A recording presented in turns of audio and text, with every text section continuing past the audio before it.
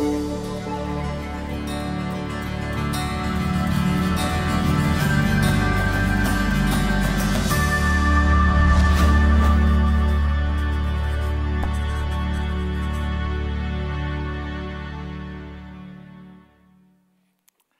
don't know about you, but I love hearing a good Jesus in me story, and just a service that's been full of them, from the baptisms to the testimony videos to even online, the social media posts that we've seen, and to some of the stories that we've had the opportunity to hear just from you personally has been great. And I also loved hearing some of the stories from those of you who rejoined us from Easter last weekend. Man, to see so many of you guys and your faces back for the first time for some of you in months, and to hear the story about what Jesus has been up to in your life since then, man, it has been a joy. Hopefully you've enjoyed this series. You guys enjoyed Jesus and Me so far?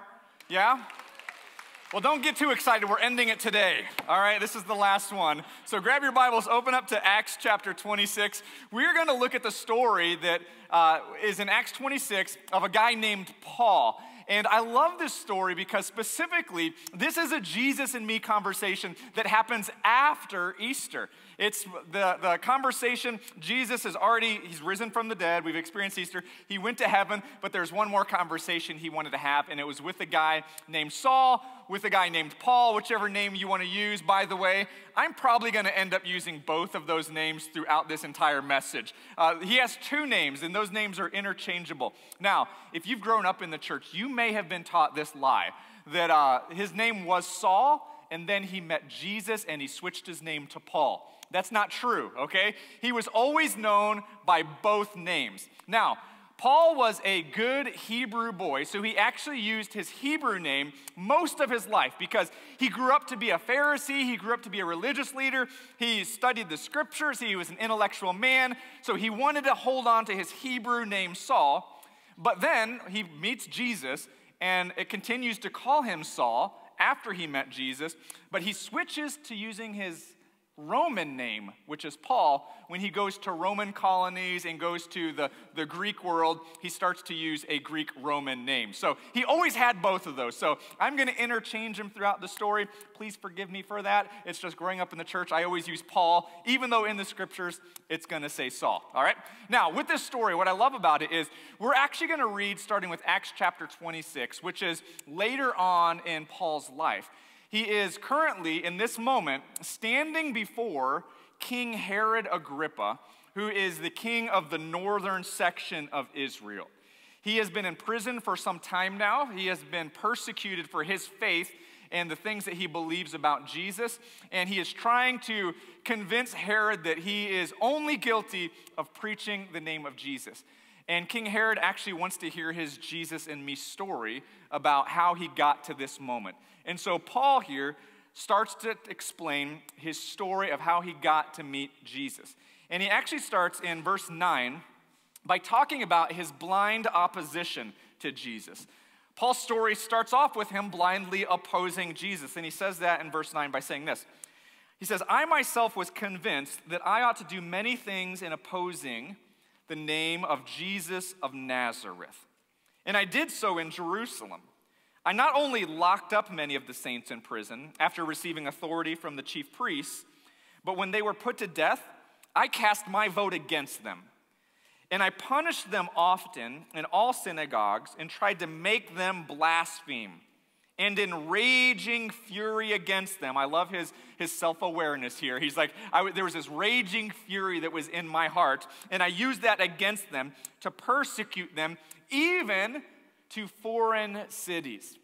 Now, Paul starts off his story by telling King Agrippa that, I was blind to opposing Jesus. I was convinced that I was right in my ways. I was convinced that this man named Jesus, who I saw crucified and die, that he was a blasphemer. He was claiming to be God, and I was convinced that he was only a man. And I was also convinced that his followers deserved to be put in prison and deserved to die for their blasphemy. And I was convinced that I was doing something good for God. I was convinced that the things that I was doing was things that God was asking me to do. And what we see is that Paul spent a lot of his life blindly opposing Jesus.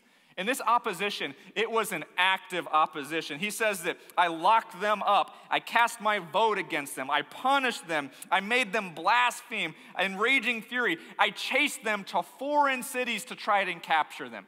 He had this active opposition. And I think there's typically two kinds of opposition that we see when someone's trying to oppose Jesus. It's an active opposition and a passive opposition.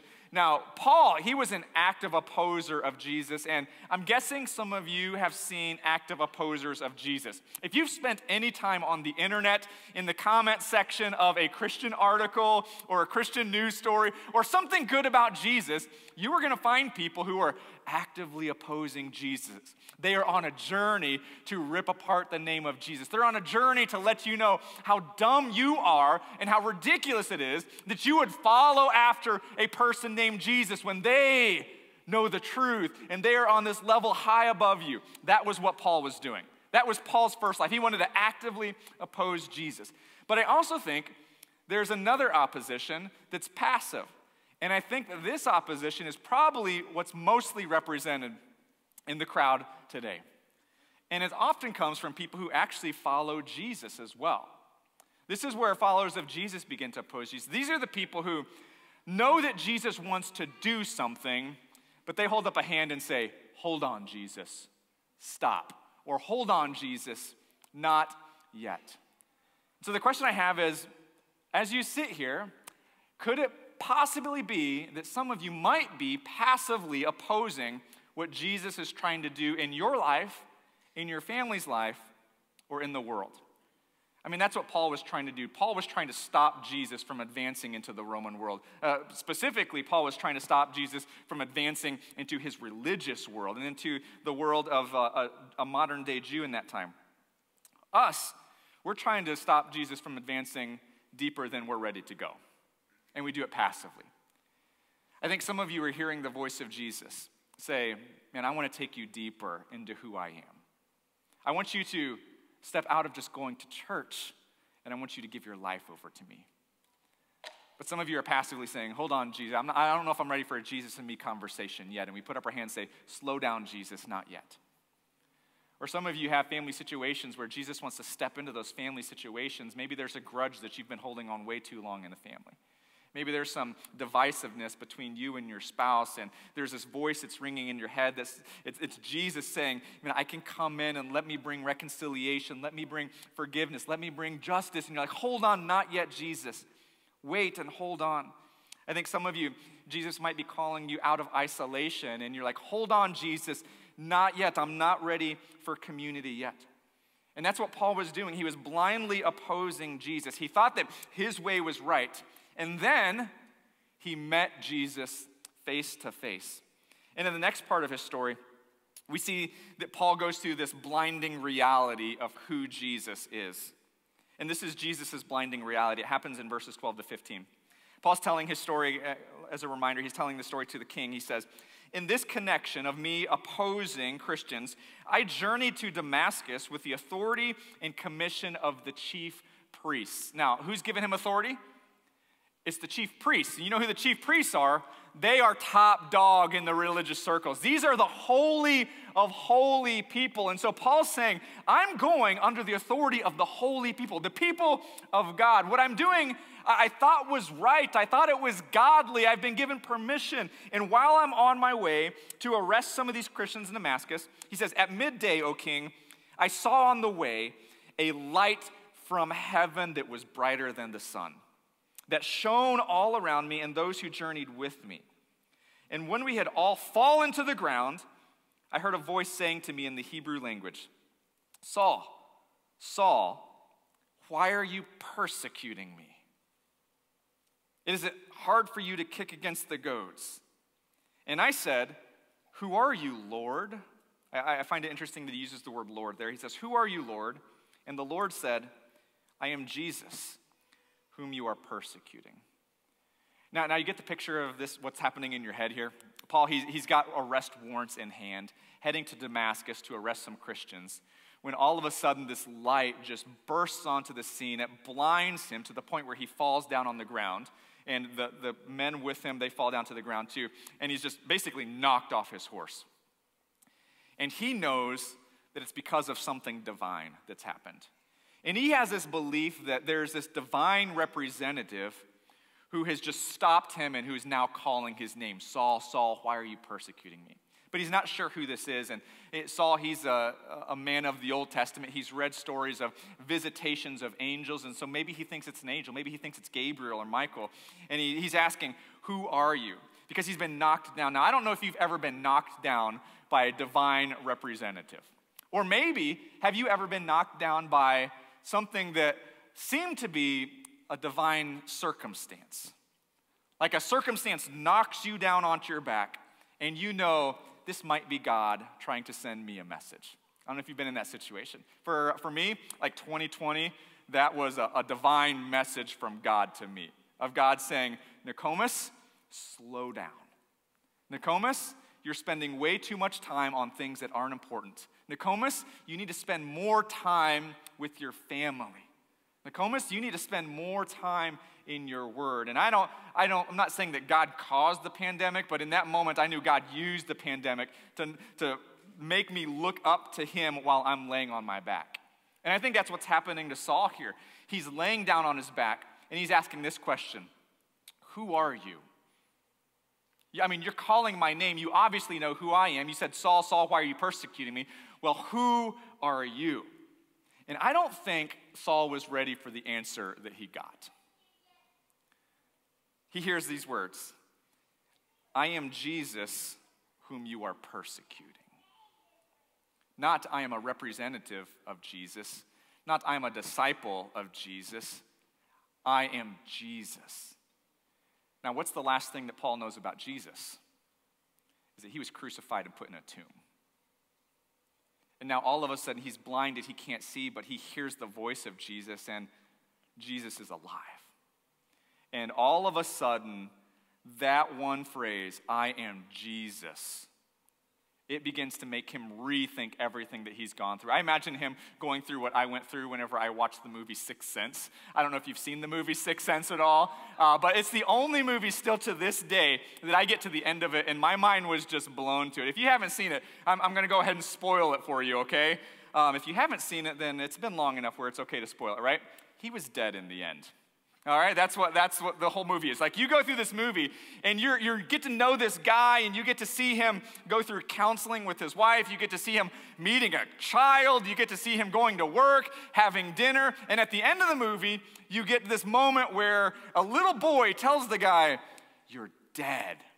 And he has this look like, wait, I've been dead the whole time? And I'm like, I have the same look. Wait, he's been dead the whole time? How did I miss this? There's like no way that he's been dead the whole time. And then so what do you begin to do? You probably did what I did. You begin to like replay the whole movie in your mind. Like, wait a second, was he dead in this scene? Was he dead in that scene? And then that movie actually leads you through that and shows you he was. He was dead the entire time, and it rechanges the entire movie. And I believe that's what Paul was going through whenever Jesus says, I am Jesus, and I am alive. I'm not just a divine representative. I am a divine child of God, the Son of God, the Messiah, who you've been studying your whole life.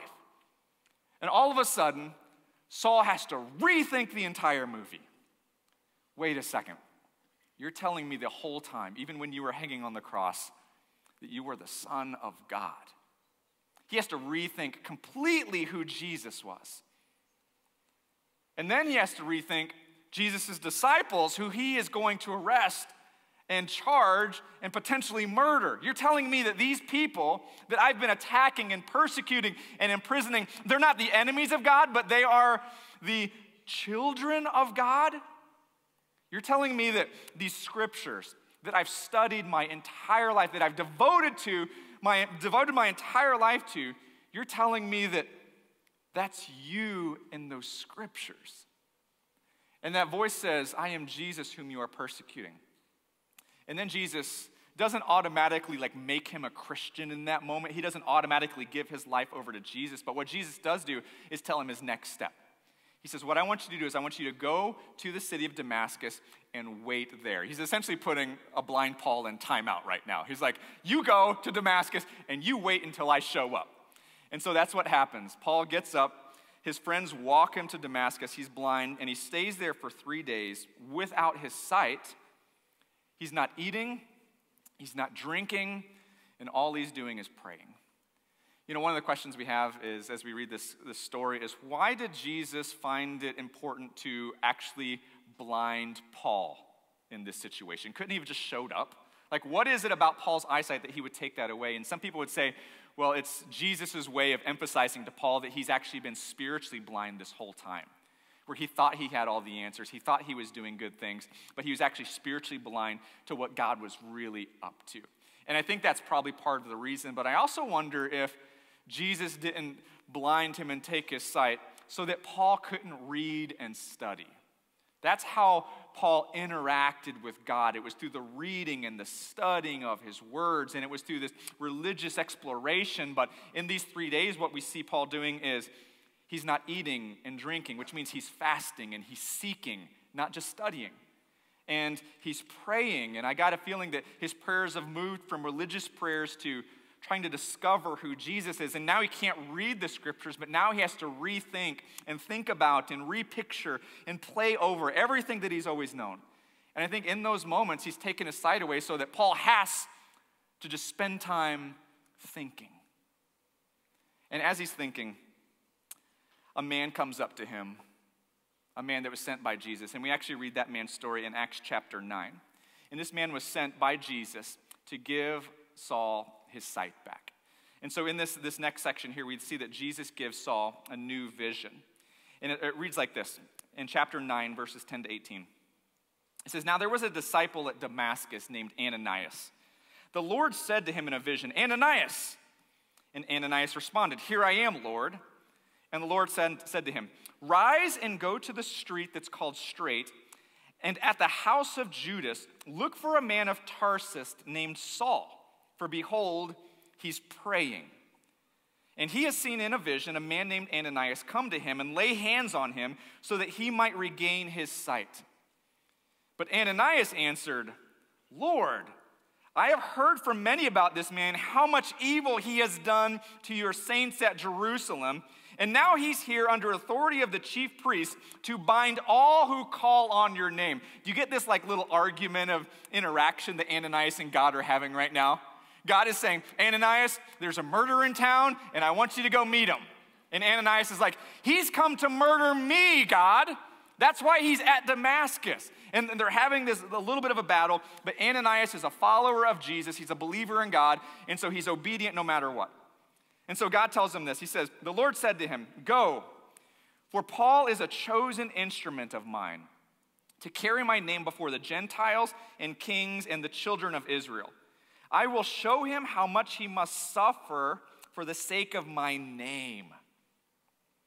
So Ananias departed and entered the house, and laying his hands on him, he said, 'Brother Saul.'" I like that he uses the word brother there, by the way.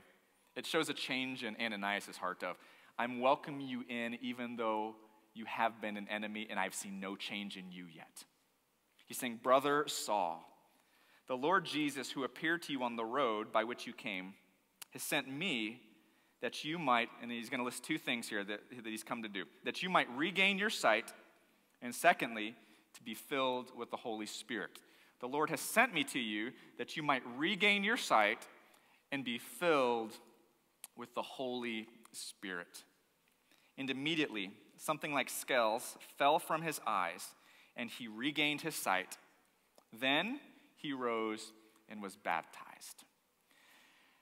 And this is the moment where Saul's life changes forever, where he goes on this journey from this moment on. After he steps out of those waters, his entire vision has been restored to him. And I'm not just talking about his physical vision. I'm talking about a vision for what his life is, for who Jesus is, and what his mission is moving forward. And what I find interesting about his conversion story and about this Jesus and me conversation is that there's some things in there that I think that we can grab a hold of as part of our Jesus and me story as well. The first thing that God tells Ananias about Paul is that he is a chosen instrument, and that's his way of just affirming who Saul is. He says, "Ananias, I know you think he's an enemy. I know you think he deserves to be punished. I know you think he deserves to spend eternity in hell, but he's actually a chosen instrument of mine. And Ananias had to have told Paul this. And that must have been so affirming to hear. Like, how would you like to hear from Jesus that you specifically are a chosen instrument of his? That everything about you, like your gifts and your abilities and your talents and your resources, that those aren't necessarily evil things, but rather you with those things have been chosen. And there's an affirming that comes along with that where Jesus looks at Saul and says, like, I affirm who you are, and I think your talents and your skills are great. I'm not asking you to leave those behind. What I'm asking you to do is to grab a hold of those and take those on a new mission. And that's what happens next with Paul. He's not just affirmed, but he's repurposed. He says, you're a chosen instrument, but I'm not going to use you to beat down the name of Jesus. Moving forward, we're going to use you to build up the name of Jesus. I'm repurposing the kind of instrument that you used to be. And I'm still going to use your morals. I'm still going to use your ethics. I'm still going to use your writing abilities. I'm still going to use your zeal and your courage. But instead of using that to destroy people, we're going to raise up the gospel in the Roman kingdom. And the Lord Jesus says, I'm going to send you to the far reaches of the earth where nobody has gone yet to spread the gospel. I'm going to send you to Roman empires. I'm going to send you to kings. In fact, that's where Saul was right then when he's telling his story. He's telling it to King Agrippa. But what Jesus goes on to say is, I'm going to repurpose you, but you need to understand that there's a warning that comes along with this. That success does not look like an easy journey. Success does not look like an easy path ahead. He says, here's what's going to happen. I affirm you, I'm going to repurpose you, and you're also going to suffer for my name's sake. That was part of Paul's calling, to suffer for the name of Jesus, to make sacrifices for the name of Jesus. And I think it was important that Paul hear that because he was going to suffer for the name of Jesus. He was going to be imprisoned. He was going to be tortured. He was going to be beaten. He was going to be stoned. He was going to be whipped. He was going to be shipwrecked. He's going to be bitten by snakes and scorpions. And I think he needed to hear this right off the bat because if that were me, I would have taken that as a sign of, I'm doing something wrong and I'm failing. Like, life should have been easier if God chose me as an instrument, repurposed me and sent me in a direction. Wouldn't he also make my life easier moving forward? What Jesus tells Paul, and I think he tells us, is when I use you, that doesn't make your life easier. It actually comes with a warning that life is actually going to get a little bit tougher.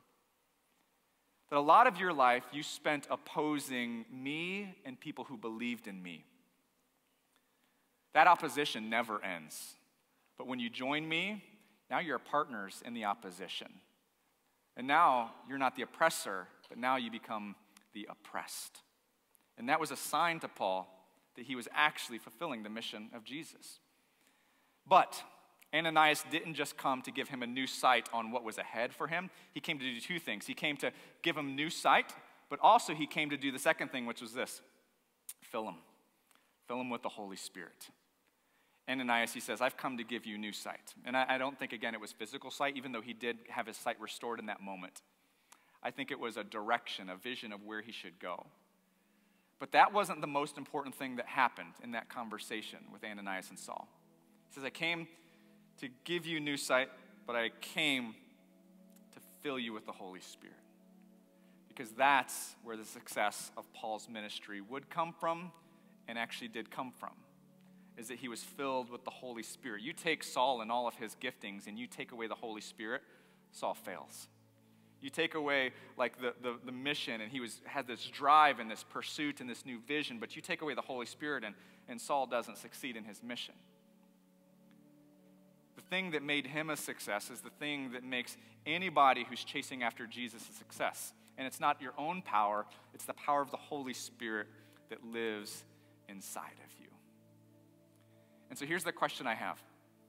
As we wrap up this series, as hopefully you've had some conversations with Jesus, the question I have is not do you have sight? I'm not asking if you've studied and you know who Jesus was. Paul knew who Jesus was. The question I'm asking is, are you filled with the Spirit of Jesus? Are you filled with the Holy Spirit? Because here's the voice I hope that you hear from the Holy Spirit, that he affirms you.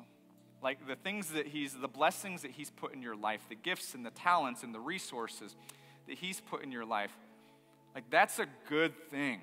Those are good things. Now, you might be using them for bad missions, for bad purposes, but he can take those things and he can repurpose them for his own name's sake. For instead of just building up your own life, or building up your own career, or building up your own bank accounts, or building up your own reputations, that you build up the reputation, the name, and the counts of Jesus Christ. That's what he wants to do with you. But there comes a warning with that often means sacrifice. And that often means pain, and that often means your reputation takes a hit. And all of that becomes worth it when you see the success of what the Holy Spirit can do when you join him in with it. I love the way that Ananias phrases this for Paul. He says, I've come to do two things. He says, the Lord sent me to regain your sight and to be filled with the Holy Spirit. And then in verse 18 it says, immediately something like scales fell from his eye and he regained his sight. But it doesn't go on to say that he was filled with the Holy Spirit, like if you read that passage. But what it does say is, then he rose and was baptized. Now the assumption in the scriptures is that the Holy Spirit and baptism are somehow tied together and intertwined. And I know there's this big debate, and maybe you've even thought about this too, is like, when is someone filled with the Holy Spirit? Are they filled with the Holy Spirit? Are they baptized first and then filled with the Holy Spirit next and immediately after that? When you look in the book of Acts, you see that happening a lot. People baptized and then filled with the Holy Spirit. But also when you look at the book of Acts, you actually see the opposite on occasion as well, where people are filled with the Holy Spirit and then the very next thing they do is to be baptized. And so I don't know which one comes first, and everybody wants a formula of what's the exact right answer, and I think the Holy Spirit will do what the Holy Spirit does, to be honest with you. But when we read the scriptures, what we see is that these two at least seem to be siblings and near each other. They seem to be closely related to each other. That's why Ananias says, I'm here to help you regain your sight and fill you with the Holy Spirit. Then he regained his sight, and then he was rose and baptized. I don't know where he's filled with the Holy Spirit, but all I know is his very first step in his Jesus and me story before he was changed was to be filled with the Holy Spirit. And the practical visual of that, baptism was tied in there somehow. That's why I love the way we started out our service, of seeing all the life change that's happened, of people who have been baptized into Christ. When did they receive the Holy Spirit? I don't know. I don't know. Was it before that and that's what led them in the waters? Was it after that? I don't know, but here's what I know. They're filled with the Holy Spirit. So that's my question for you as we wrap up this series. Have you had a one-on-one conversation with Jesus where Jesus gives you your sight back, where he repurposes you and sends you on your way? Before you go on your way, make sure you go with him filled with the Holy Spirit. We're going to sing a song where we're going to give you the opportunity to pray and just give you the opportunity to start that relationship with Jesus in this moment right here. And I hope this moment is more than just a song. I hope it's more than just teaching and reading the scriptures. I hope it's a conversation that you get to have with Jesus. And if you're online, I hope that you'll reach out to us and click the request prayer button. We'd love to pray with you about what it looks like to receive Jesus as your Lord and Savior today. If you're here in the chapel or in the Mission Cafe or right here in this room, we're going to be over here on the left, and we'd love to pray with you. And I'm going to ask that you have the same courage that Paul had. When Paul was knocked down on his back, that he rose and took one step forward. And that's what I'm asking you to do right now, is to rise and stand with me wherever you are. Everybody stand up with me. I'm going to pray and then ask you to take one step forward. Let's pray. Father, we come to you right now, and we recognize that this moment is more than an item on our schedule. It's more than song. It's more than teaching. God, this moment here is where we get to experience the grace of Jesus Christ. And I pray that you knock down the walls that are in our heart and the passive oppositions that we've put up. And God, if it needs to be this, I pray that you knock down us and knock us onto our backs so that we can more easily see up and to see who you are. God, my prayer right now is that you infuse people with the courage, and I pray that it's your Holy Spirit that draws people into a relationship with you. We recognize that you are the one who takes the first step, that you are the first mover in any relationship with Jesus Christ. So God, my prayer is that you move now and then give us the courage to step along with you. It's in Jesus' name we pray. Amen. Amen. This is your time to respond.